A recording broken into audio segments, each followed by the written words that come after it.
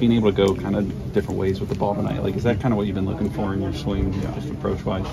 For sure, yeah. Just being able to like shoot the ball the other way, back it up, and still be able to like put something behind it. Yeah, I mean, if I feel like I can do that, I feel like my body's in the right position and I can cover more pitches. So that's definitely something I've been trying to do, but I don't think my body was in a good enough spot to do that. So for sure, I think just doing that first at bat kind of gives you a little bit of confidence. How much like recalibration physically have you had to do coming back from this? More than I thought.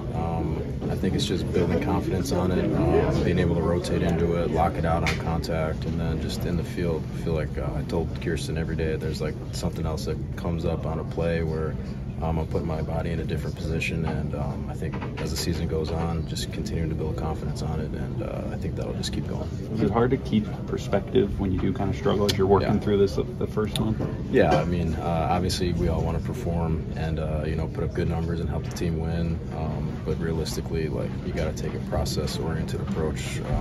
We missed a year and a half full of at-bats, so it's tough, but you just got to keep grinding. You got no other option anyways, so just keep putting in the work in the cage, and hopefully it eventually translate, and that's all you can really control. So that's what I've been, the approach I've been taking with it. Even if you're saying kind of process-oriented, how nice does the result feel? Like, how does it feel for obviously? Yeah, I mean, definitely getting results helps, and just trying to build equity in the season where you're getting hits and then you can kind of grow from there, and I think that helps a lot. But yeah, you definitely want results when you're just grinding away in the cage all day and you don't get it. It's tough, but you just got to keep going with it.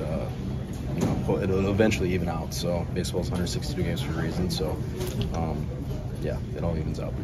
As our ball is kind of closer to like second base, like when it gets into the outfield in that RBI opportunity, like, is there like a sense of relief? Yeah.